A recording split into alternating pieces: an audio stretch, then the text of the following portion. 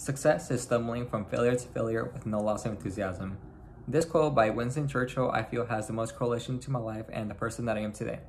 So tonight I will be sharing with you guys how the way that I view failure has changed throughout the years, and therefore has changed the way my life has been in the past, the present, and how it's shaping up my future. I consider myself as somebody who likes to make the most out of myself to the best of my abilities and what I have. I am an athlete and I am a student. I did cross country and track throughout all my years of high school, and did soccer for roughly 5 years before that. Starting my junior year, I started becoming a little bit more involved in school, took it a little bit more serious to see what exactly I would like to do in college, and found that mathematics was by far my favorite subject. So I started associating myself with people who also liked mathematics and adopting some of their traits.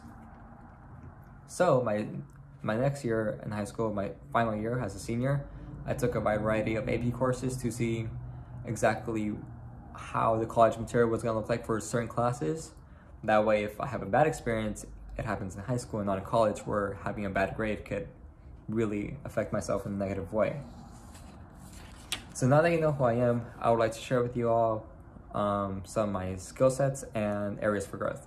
My skill sets definitely include my academic abilities in the STEM-related areas of school, and also athletic abilities. My areas of growth, I would still say it's that fear of failure, because though I've been able to improve it a lot, I still feel like there's a lot of work left to do. I'm not perfect, obviously, so I still hope to be able to work on that. I have received many awards in sports, including soccer, cross country, and track, all my sports, both as a team and individually.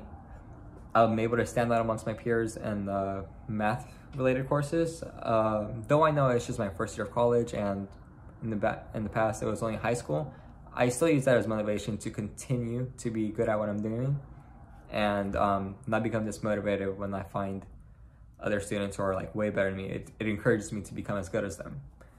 And this past summer, I got my first seasonal job, or actually my first job, which is a seasonal job. I use that as an opportunity to exploit some of my weaknesses, because I've always been a little bit scared of the workforce. I always thought to myself, what if it goes bad? I'm not gonna want a job again, and it's gonna be bad. My life's gonna be bad. But it was a really good experience. So I'm glad I took that, and definitely encouraged me to go out and find another job in the future whenever I need to.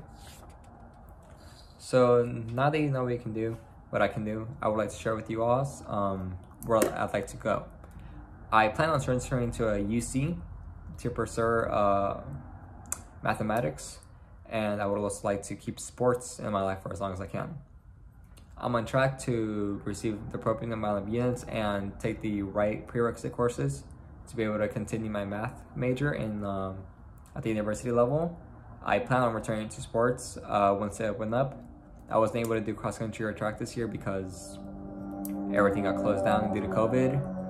And I feel like this class and my English 1A courses will definitely be excellent opportunities to explain my weaknesses that I feel are opening my thoughts to others, and like expressing my feelings, because I feel like that's not something I like to do. So I'm a little bit glad that I'm taking these classes, because not only because I have to, but because they will serve as an excellent way to work on these weaknesses, hear feedback, and see what I can improve on. So to conclude, I feel like these are the main bits of information that make me and unique, and maybe even different from others. I feel like my athletic abilities and academic ambition are what most people will remember about me, and what I would like them to remember about me. And was really surprised to hear this quote about, from Winston Churchill, about how stumbling from failures while keeping your enthusiasm is real success. I really like that, because I've been able to apply that to my life, even without knowing the quote. I've applied those same ideas to my life, and I feel like it's making me a better person by the day. And I'm really hoping to see where it'll take me in the future. That concludes my speech, and thank you for listening.